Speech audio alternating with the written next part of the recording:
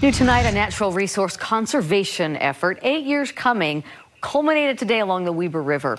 KSL cameras were there as wildlife biologists released 1,000 native fish back into the waterway. News specialist Ashley Moser has the story. Years of meticulous planning and tracking have led to today. We are stocking bluehead suckers throughout the Weber River.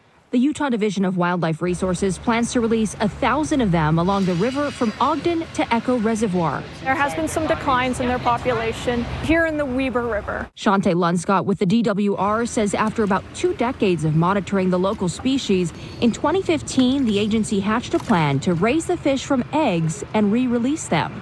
This is like the first of its kind.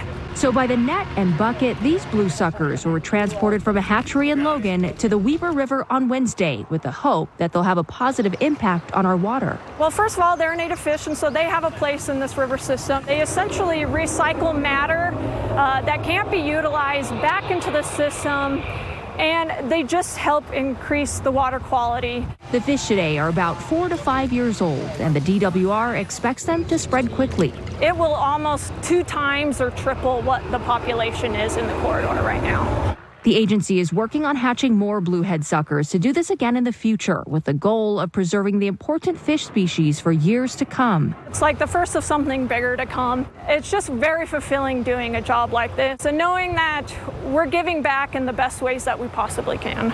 Each fish has a similar tag in it, similar to those in cats and dogs, so the agency can just scan them in the future and know the exact day and location that they were released into the river. In the newsroom, Ashley Moser, KSL 5 News.